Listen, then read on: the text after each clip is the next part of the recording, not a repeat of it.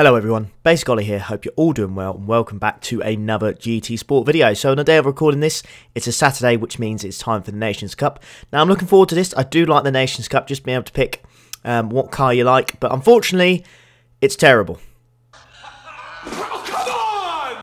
Absolutely terrible. I mean, Brands Hatch and Integra, 12 laps, hard tyres, no pit stops, nothing to worry about fuel wise.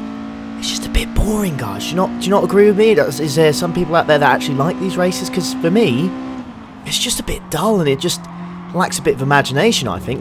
You guys tell me what you think in the comments. You might absolutely love these races, but for me, it's just not my cup of tea. So we're going to jump straight into qualifying then. So I've set one lap already, a 148 flat. Now my best in practice was 147 flat.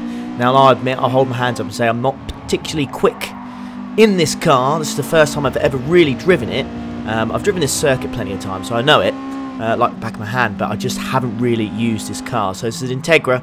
I believe it's from 1992. I might be wrong on that, maybe 90, I'm not quite sure. But as we go through the first sector then, just over 2 temps up there, which is awesome to see. We're just going to get ourselves ready for Pilgrim's Drop now. We're just going to go through it here under the bridge.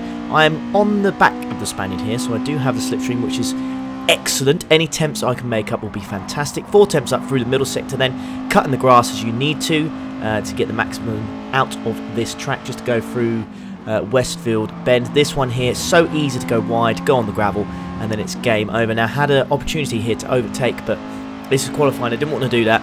This guy didn't seem too slow, so let's just stay behind him and just fingers crossed he has a good final sector, because I'm up. I'm 4 temps up. Nearly 4.5 now, so I don't want to be fighting with this guy. I just want to get across the line here with my improvement, because we're only a second behind of P1. So if we improve by 4 temps, that might shoot us up quite a bit in this lobby. This is a very high rated lobby, as the A+ rated lobbies are.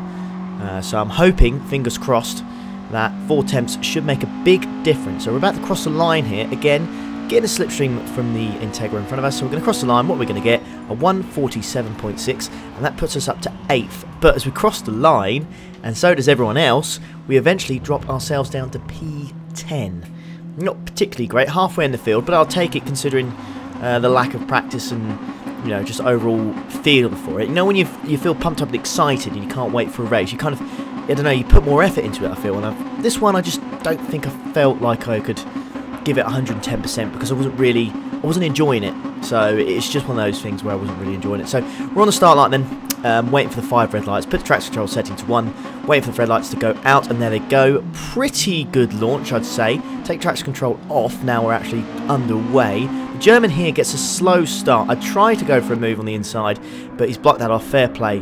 We'll have to wait for the next opportunity. So we go through this corner then, Paddock Hill Bend, obviously very famous for the massive gravel trap on the left hand side. Going to go for the right hander here, nice and tight through Druids. I don't know whether it's potentially worth a move up the inside here, but he hangs it around the outside.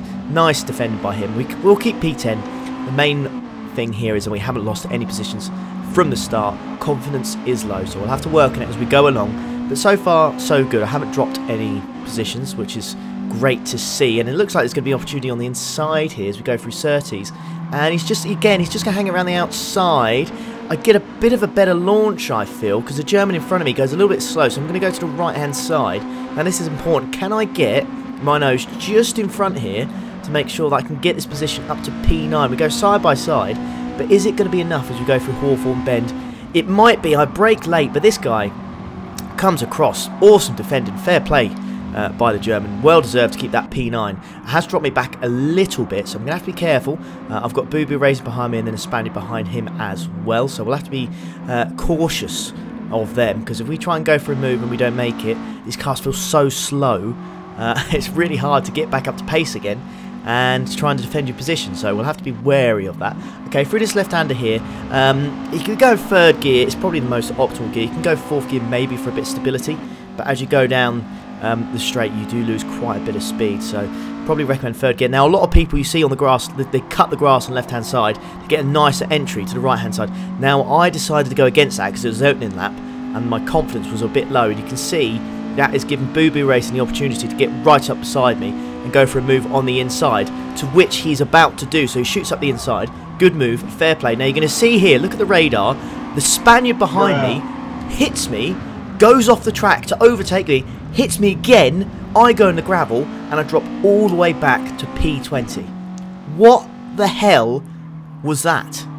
That was absolutely awful racing. So let's just watch this again. So he's going to go into the back of me here. So here you go, bang, there's one there. Goes off the track to overtake me, hits me off, and then he gets a 5-second penalty. Now that 5-second penalty, thoroughly deserved, but for racecraft, that's appalling. That's appalling. You hit me, you overtake me off the track, and then you force me off the track. Just, honestly, just rubbish, mate. Just absolute rubbish, no words. So, anyways, lap 4, P20. Thankfully, the Frenchman serves a penalty. It puts us up to P19. Now, Marisonic's going to go a little bit deep, ends up going wide, so I'm going to sneak up on the inside here if I can, which I just about do, but he's going to have to slipstream the Spaniard, but I think I'm going to have enough here. This looks good, so I don't think we have to worry about that much. So now we're up to P18 again. I will apologise that this video doesn't have too much racing in it, unfortunately, because, yeah, there's a few incidents in this, and, yeah, that's probably the main talking point, and I do apologise, because I don't like slating this game or players on this game too much, but when things like this happen, you've got to make, I've got to make the video. There's no way I can't. You've got to name these players. You've got to shame them, the people that drive like this. You've got to. Anyways, lap 6. You can see the Italian's gone wide. He's hit the gravel, and we move up to P17. So we're behind the Spaniard, R70 Adair. Now there's a few R70 players in here, so it'll be interesting to see if they're working as a team or not. I hope not. Get a little bit of a skip frame there. Apologies. So we're going to go through here on the left-hand side. The Brit goes defensive, completely blocks the Spaniard. Now we've got CGT Maximus. Now keep an eye out for this guy, because he is horrendous. As this Spaniard here, this R70 guy, just completely ignores the fact I'm on the left-hand side and closes the door on me, and I've got nowhere to go. Now I'm going to defend myself here, so let's go over the replay, because a few people went out, so you can see him here. Now he goes over to the left-hand side when I'm already there, and I've got nowhere to go, so I do cause an incident there as such, but I just had nowhere to go, guys. You let me know in the comments. I had nowhere to go on that one. He's closed the door on me, and yeah, if you think it's my fault, then please let me know. I'll hold my hands up, and I will apologise, but I think on that one, I think I'm clear. Anyways, through this corner here, you can see the Spaniard just leaves the door open and we're going to shoot up the inside. But he has like this weird glitch. He does like a moonwalk in a car. Bizarre. I've never seen that kind of thing before. So he kind of lags back. And you can see there's just a gaggle of cars now behind me. So we go through this left-hander. But stupidly, I don't change down to third gear, and I'm so slow. So the Spaniard behind me gets some nice move up the inside, finds the space, he looks for it, but I just managed to outbrake him a little bit, but he's got the inside for the next corner.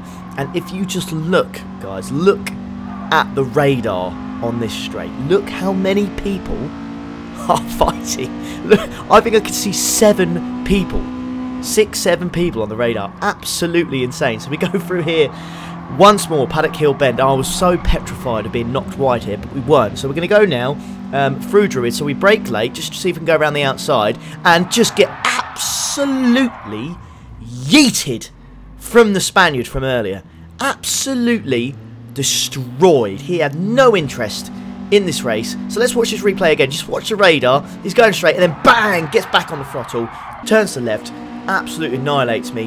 What the hell is that? So let's jump on board then. So he's getting a little bit battered from people around him. Fair play.